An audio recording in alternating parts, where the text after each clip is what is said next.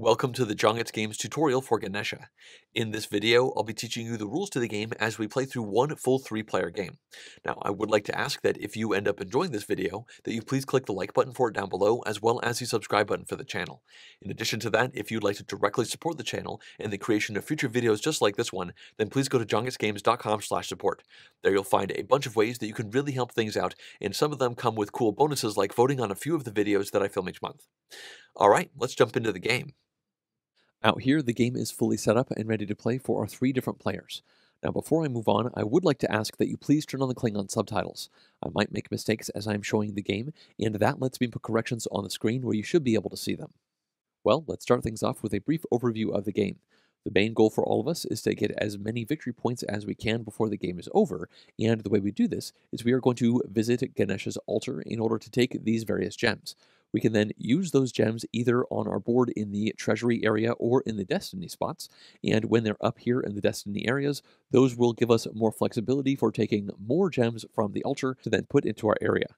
Now, the gems in our treasury can be placed out onto this mandala over here in order to score us victory points. But in order to do that, we have to pay a gem of the same color or a yellow, which can be spent to pay for any of the other gem types. So that's how we will get our points in the middle of the game. And once the game is over, we will each have the opportunity to place our gems from our board onto the mandala one at a time, and we then score the associated points.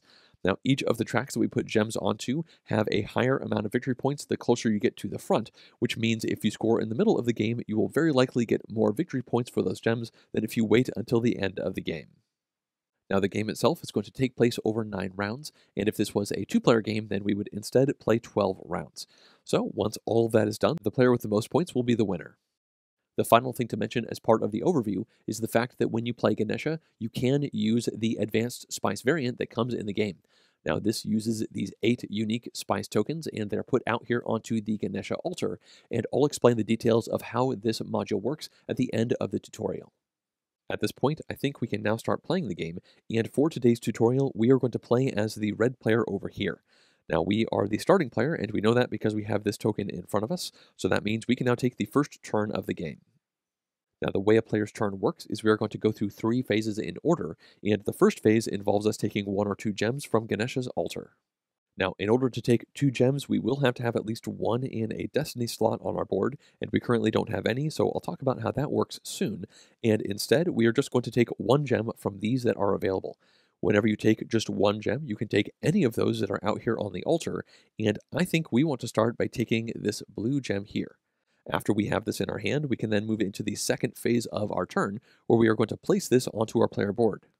So let's focus over here, and whenever we place a gem onto our area, we either put it onto a destiny spot or into our treasury. Now, it's important to note that a gem in the treasury can never make their way back up to the destiny spot, but if we had a gem in a destiny spot already, you can push that down into the treasury to put the new gem in. Now, all of the gems in the treasury can be used for getting points out on the mandala, but having a gem in a destiny slot will potentially increase our gem taking options in future turns, so I think let's place that over there. Now, I'll explain how this will help us out on our next turn. After placing our gem, we then move into the third phase of our turn, where we have the option of sending gems over to the mandala to score points. Now, those are going to come from our treasury, which is currently empty, so we are going to pass on that phase, and I will describe how that works later on in the tutorial. So, our turn is done, which means play will move clockwise over to the green player, and they can start by taking 1 gem from the altar.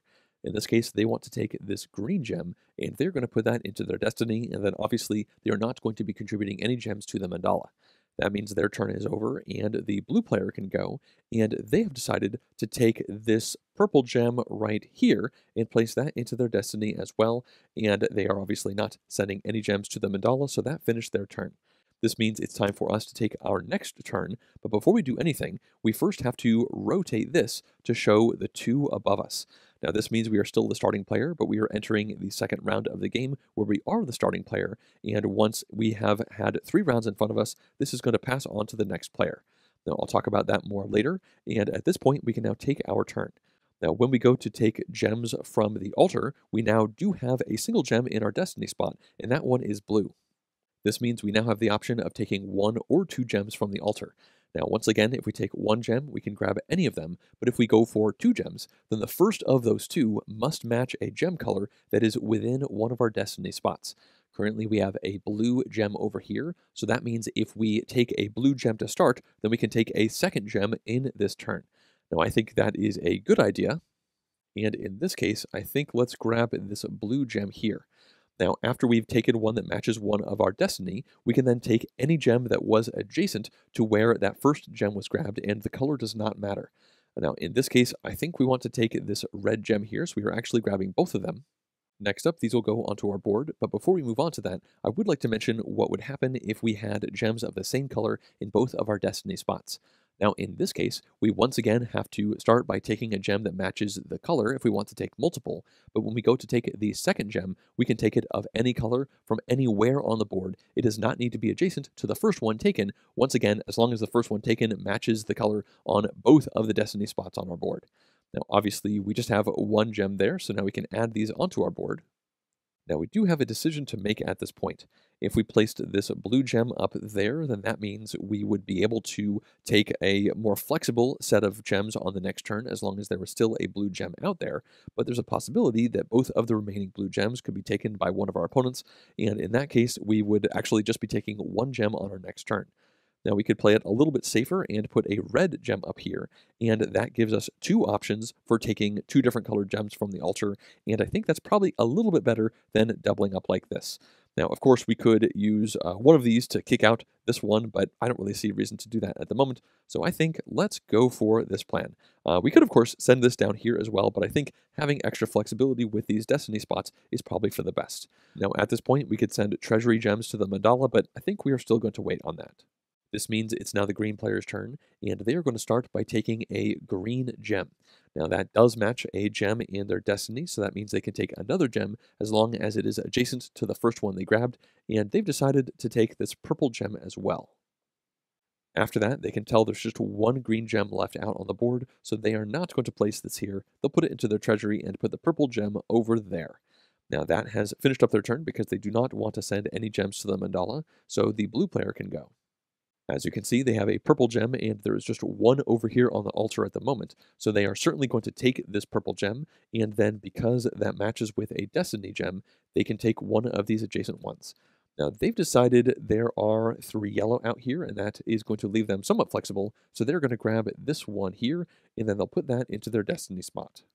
With blue done, we can now take our next turn, and the first thing that we have to do is rotate this to show that we are starting the third round as the starting player.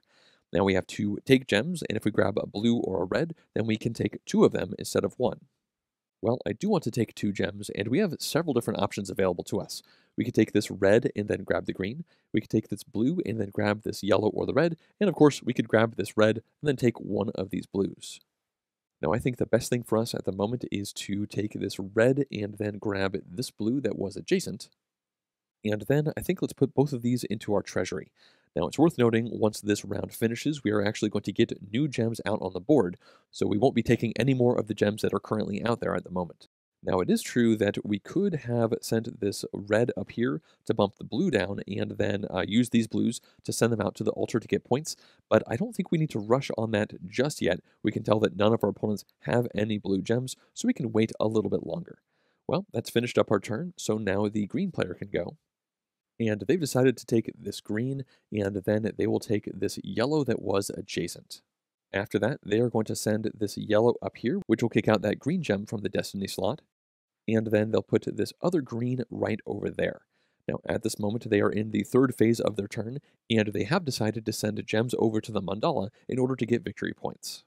The way this works is they have to select one gem color, and then they can send gems of that color over to the mandala, but they can only send one color gems within a given turn. Now, when you send gems over, there is usually a cost involved, and if you are sending a purple, green, red, or blue gem, then you have to sacrifice one of that color back to the bag before you send the rest over to the mandala. Now, as you can see, the green player has 3 green gems right here, so that means they could sacrifice one of these to send these 2 over to the mandala in order to score. Now, if, for example, they happen to have a yellow down here in their treasury, then that would give them a new option. Now, you can always sacrifice a yellow gem in order to send as many gems as you want of a single color over to the mandala. So that means if it was like this, they could sacrifice the yellow gem to send all three of these over to the mandala in order to score.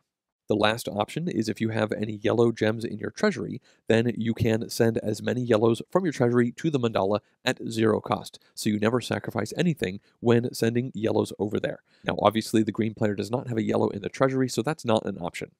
Now, they are going to select green for their color, and they can send these over to the mandala. And of course, they have to sacrifice one green gem to do that. And this is going to go right back into the gem bag. After that, they can score these two green gems. The way this works is they are going to place these gems onto the matching symbols over here on the mandala, and you always have to start at the symbol that has the dots around it. So that means the first yellow gem will go here, the first red will go there, then green, purple, and blue. So this is the starting area. Now, as you can see, the first green spot shows a 6 in the middle of it, so they are going to place a green gem there and immediately get 6 victory points, bringing them up to 6. Now they have one more gem to place down, and you always go clockwise from the previously placed gem. So they can place this right there, which has a 5 underneath it, so that gives them 5 more points, bringing them up to 11.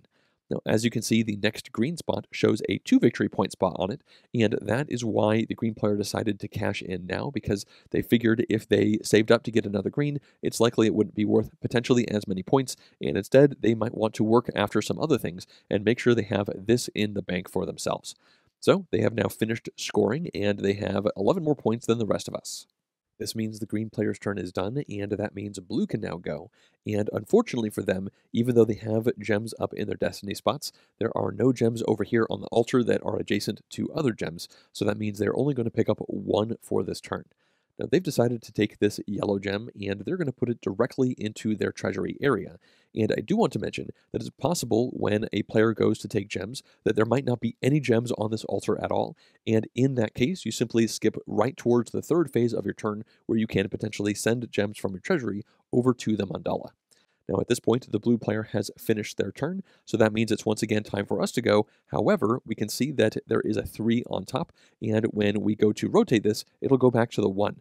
And what that means is we have to actually pass this clockwise to the next player and put the 1 face up on the top. And now we are going to clear off the gems from the altar.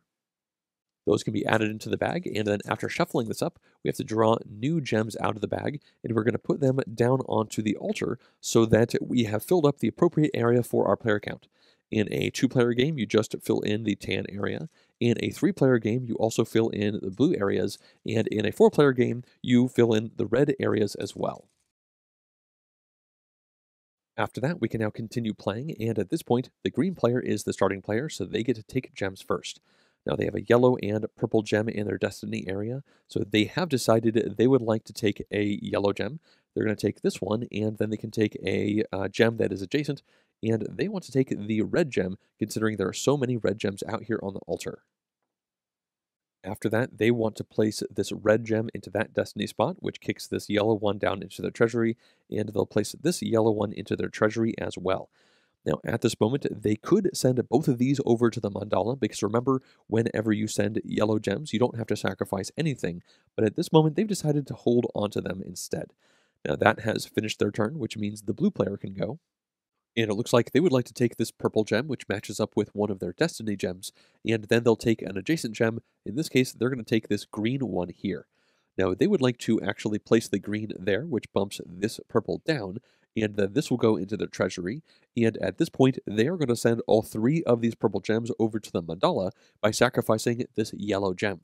Remember, one yellow gem sacrificed can let you send all of another color over to the mandala. So the yellow gem will go back into the bag, and then they can place the first purple gem right here, which shows 6 victory points. Now that is going to bring them up to 6, and then the second one has a 5, which will give them 5 more, bringing them to 11. They have a third one here, which covers up a 3, so that is going to bring them from 11 up to 14, and that has finished their scoring. Now, there is one more purple gem out here on the market, and they considered waiting to try and get that and score it because that would be worth 4 more points. But they could also tell that the green player has yellows in their treasury and at least 1 purple, so it's possible green could have picked that up and scored the first 2 purple spots, which was worth 11 points alone. So blue felt it was important to get in and score these now instead of waiting for later. So the blue player's turn is done, which means we now get to go. And I think on this turn, we would like to cash out some blue gems because they are really quite lucrative, and it's possible that our opponents could swoop in and maybe get rid of a yellow to place even a single blue down. That first one is worth 7 points, and I think getting that now is probably better than waiting. Now, at the moment, we have 3 blue gems on our board, although one of them is locked up here in the treasury spot. And with that in mind, I think what we should do is target this red gem here and then take the yellow that is adjacent. Now, of course, we can take adjacent because that red matches this one in our destiny. And now what we should do is place this red one up here to kick out the blue. We have 2 red up here, but there are still 3 red on the board, so I feel somewhat confident we'll be able to get one of those. And then this will go down into our treasury, where we can then spend it in order to send as many of one color gem as we want over to the mandala. And in this case, we can send 3 blues. The yellow will, of course, go back into the bag, and then the first blue will get us 7 victory points. The second one will get us 3, and the third one will get us 5, so that means we are just barely in the lead at this point in the game.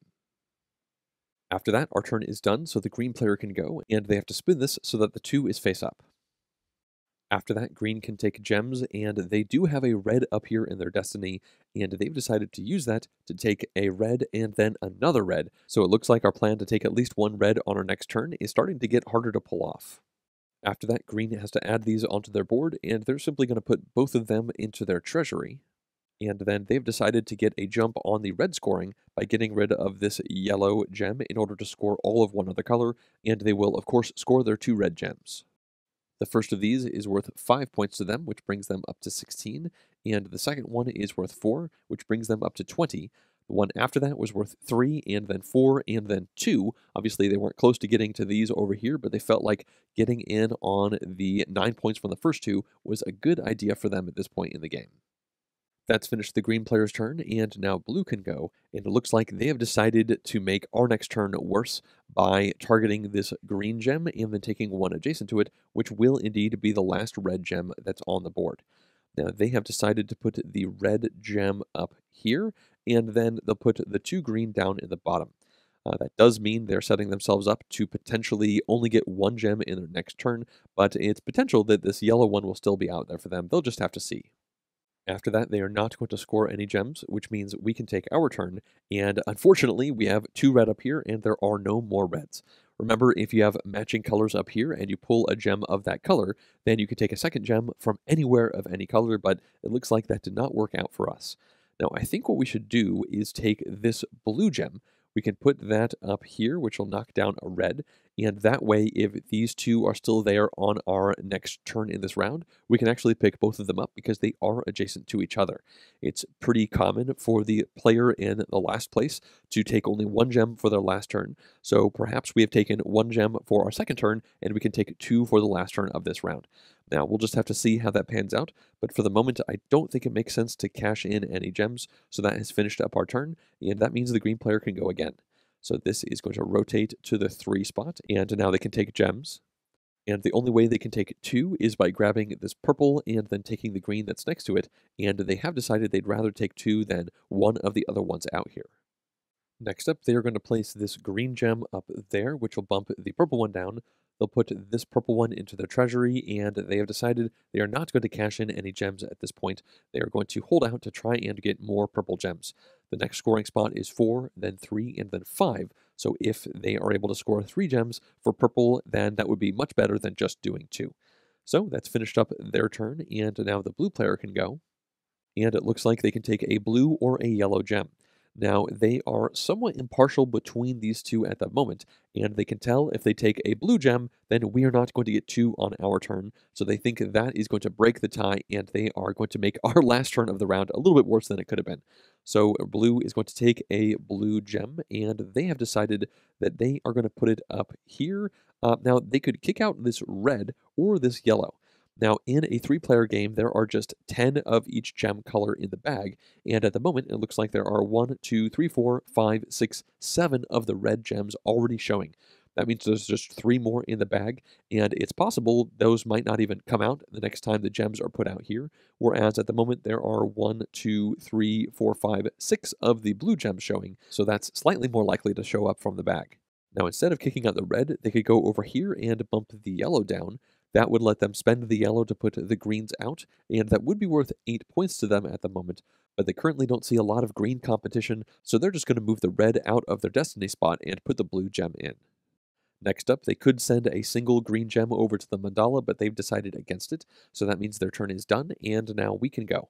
Now we can take a yellow or a blue gem, and the yellow would potentially give us some opportunities to throw some of the higher victory point gems out there, whereas the blue would work well with this other blue.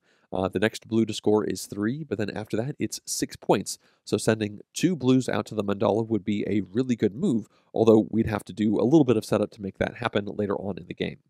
Now, I suppose if we don't have a yellow when we do that, we're going to have 3 blues instead of 2, so let's just go ahead and take the yellow for the moment. After that, I think let's kick this red gem out of the destiny spot. As I said before, there's just 3 more red gems in that bag, so it's likely that isn't a very good thing for trying to pick up multiple gems. And there are lots of yellows in there, considering we keep throwing them back in the bag, so that should give us some good opportunities in the next round of the game. Now, at this point, we could get rid of these 3 red gems. One would have to be sacrificed, and then we could score 2 of them. Now, if we did 3, then that next spot is 2 points, whereas if we did 2, then that's a 3 and a 4. Now, obviously, we can't do 3 at this moment, but we could wait. And I think maybe let's just sneak in now and cash in these points so that when somebody else comes in to score reds, they don't immediately go after the 4 and the 3, which are more lucrative. This lower value 2 will be right there. So let's go ahead and get rid of 1 red, and I suppose that does put 1 more red back into the bag, and then we can score this one, which will give us 3 points. That will bring us up to 18, and this one will give us 4 points, which will bring us up to 22. Well, that's finished our turn, and now we can see the green player has been the starting player 3 times, so this is going to rotate to the 1 and head over the blue player, and it's once again time for us to clear Ganesha's altar and refill it. We will, of course, go random from the bag for all of these placements. All right, it's now time for the blue player to start things off, and they have a blue and a yellow gem in their destiny slots. Now, they have decided they would like to take a blue and a purple. They're going to target this blue and that purple, and then they are going to actually place this purple up here, kicking the blue out, and then this blue is going to kick the yellow out. I suppose they could have just kicked the yellow out with the purple, but it still got to the same spot. At this point, blue could send gems over to the mandala, but they've decided to hold on for the moment. Now remember, at the end of the game, every single player is going to get to score the gems in their treasury area and their destiny spots, but we will score them one at a time. At the moment, they don't see a pressing need to send any of these out before anyone else, and when we score at the end of the game, you don't have to sacrifice gems, so they are just going to hold off for the moment. Now, they are only going to get 2 more turns for the rest of the entire game, so we are certainly getting close to the end. Now, after their turn, it is time for us to go, and we have a lot less gems in our area than our opponents do, and unfortunately, not that many more points, at least compared to the green player. So we should now take gems, and if we take a yellow or a blue, we could get 2 gems, and I think we should certainly do that. Now, part of me wants to take these 2 blue and then try to maybe score that with this blue on our next turn by kicking that one down. But we can see that there are a couple blue over here already, so I think it's probably better to spread out our options by taking this blue and then taking this purple, considering there are a couple of purples out here as well. Now, it's true that there are quite a few purples out here that our opponents have grabbed, but we can also see that the purple scorings over here are 4, 3, 5, and then 3 before it goes down to the 2s. So that means the next 4 purple scorings are pretty good, and currently there are 4 purples amongst all of our gems that we have in front of us. There are 2 more out here, of course, so this might end up being a bad idea, but I'm going to give it a shot. Now let's go ahead and kick this blue out and then put the other one down there, and then we are not going to cash these blues in. All right, our turn is done, so now the green player can go. And they have decided to take this red, which matches up with their destiny, and then they're going to take this other purple, so I'm starting to think us taking a purple on our turn was indeed a bad idea, but we'll just have to see how it goes. Now, in this case, they are going to send both of these directly into their treasury, and then they have decided they are going to cash out these purples by getting rid of 1 yellow gem, going back to the bag, and this is going to be a pretty big scoring for green. The next purple is a 4-pointer, so that will bring them up to 24 points. then they will get 3 points, which brings them to 27, and then 5 points, which is a biggie, so that is going to take them from 27 up to 32. Well, green is done with their turn, so now the blue player can go. And they've decided to use their blue destiny gem to take that blue, and then they're going to take an adjacent one, which will be this yellow. Now, after that, they're going to use this yellow to kick the blue down, and then put the other blue over here, and they are not going to wait anymore. They're going to spend this yellow in order to cash in all 3 of these blues. The first of these is going to give them 3 points, which brings them up to 17. The next one gives them 6 points, which brings them up to 23. And after that, it is a 4-pointer, so that brings them up to 27. That finishes blue's turn, so now we get to go, and we have a yellow and a purple, which does give us a couple of decent opportunities out here to do something. Now we could take this yellow and the blue and put both of them down over here, and then get rid of the yellow to score 3 blue immediately. That would be worth 4 plus 3 plus 2 points, which is 9 points total, and that's not too bad, considering if we don't do that and an opponent takes this, then they would potentially squeeze in over here and get the 4-pointer. Now, it is worth noting that these are the last 3 blues in the game because we're not going to pull any more out of the bag. So that means in this case, it wouldn't make any sense at all to spend a yellow because we would have all of those blues reserved for us during the end game. Now, that's not a bad option for us, but we could also take a yellow and a purple, or a yellow and a green, or I guess we could take a yellow and a purple as long as we want to take 2 gems total. So that's a decent number of options. Now, I think having full control over the blue scoring without actually having to spend anything to get it is probably a good idea. So yeah, let's go ahead and take these 2, and then we can definitely add the blue to our treasury. And after that, I am tempted to put the yellow up here because that would have us having 2 yellows, which would potentially let us get non-adjacent gems. But I don't think it's likely that either of these yellows will still be there for our next turn. So let's slightly increase our options. Actually, I want to slightly change how we put these gems down, because instead of putting the blue one down over here, let's actually knock this yellow one down. The reason for that is because now we can score the yellows, and if you remember, whenever you score yellow, you don't have to sacrifice anything, and at this point, we would be the first person to score yellow, and those first yellow spots are pretty high in points compared to the other yellow spots. So let's go ahead and jump on this right now. As you can see, the first yellow spot will give us 3 points, bringing us to 25, and the second yellow spot gives us 2 points, which ties us with the blue player at 27. After that, it goes to 2, and then 1, 1, 1, 1, before it goes back to 2, 2, and then 3, all the way over there at the end. So I think sneaking in and grabbing these points right now is certainly a good idea, especially considering we didn't have to spend any gems to do that. Well, our turn is done, so green can go, and they have decided they want to take this green and this red, and then they're going to put the green up in the destiny spot and bump the red down. Now they have 3 red in their treasury, so they could get rid of 1 back to the bag to score 2 of them, but they can tell there's just 1 other red out here, and they think it probably makes sense to hold onto this to get more points during end scoring, as opposed to trying to jump on that scoring right now. So they are not going to score anything, which means it's now the blue player's turn, and this is the start of the 9th and final round of the game, so this is the final turn for the blue player. Currently, they have a purple and a yellow in their destiny, and they have decided they are going to take this purple and that yellow, and then they'll put both of them into their treasury, and they've decided not to send any gems over to the mandala at this point. Well, that's their turn done, so now we get to go, and we can take a yellow or a green. Now, that yellow is going to be worth 2 or 1 victory points to us, whereas this green could potentially be worth 2, 4, 3, or 2 points. I guess they do get down to 1 point over there. Now, our opponents each have 2 greens, so that's hypothetically filling up all of these spots, but there is still a 3 victory point spot there and 2, so I think taking the green is the clear choice for us.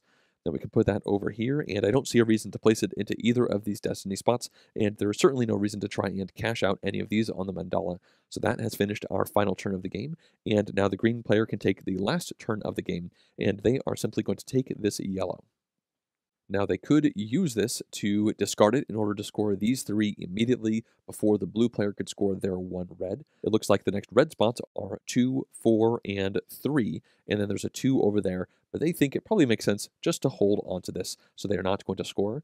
And at this point, we have completed 9 full rounds of the game, which means we have reached the end of this 3-player game. Now we can go into endgame scoring, which starts with each player moving all of their gems from the destiny spots down to their treasury. And now it's time for us to place gems onto the mandala. Now, the way this works is we are going to find the player with the least number of points, and they are going to start. And if there's a tie, as there is in this case, then the younger player between those two is going to break the tie. Now, I'm just going to say that us as the red player are slightly younger than the blue player. Let's just go for that. So that means we are going to break the tie, and then we are going to go clockwise, starting with us and going around the table, with each player putting a single gem down and then scoring the associated victory points under it. Now, as you can see, we have blue, purple, and green, and the next green spot is 2 points, the next purple spot is 3, and obviously we are the only ones with blue, so we don't have to worry about anyone else coming in and taking those away from us. Now, I think that we should place the purple down. The next ones are 2s and then 1s, so this is the ideal time for us to score that purple gem. So we will get 3 points, which is going to bring us up to 30, and then moving clockwise, the green player can place out a red, a green, or a yellow gem. In this case, they want to play a yellow gem because that spot is worth 2 points, whereas the next 4 are worth 1 point each. So green gets 2 points, bringing them to 34, and now blue can place a yellow, green, purple, or red. Well, they can tell the next red and green are 2, and then after that is 4, so they want to wait on both of those. And they can see the next yellow ones are effectively theirs because they're the only ones with yellow. They're also the only ones with purple, so they are going to play out a yellow essentially as a stall for the red and green scorings. So that is going to give them 1 point, and now we can place out. Now we still want to wait on the green because we also don't want to take that 2 point spot when we could potentially get 4s or 3s. So let's put this blue out here, which will give us 4 victory points, bringing us up to 34. After that, the green player has to go, and they only have green and red, which means they are forced to fill in one of those two somewhat lackluster scoring spots.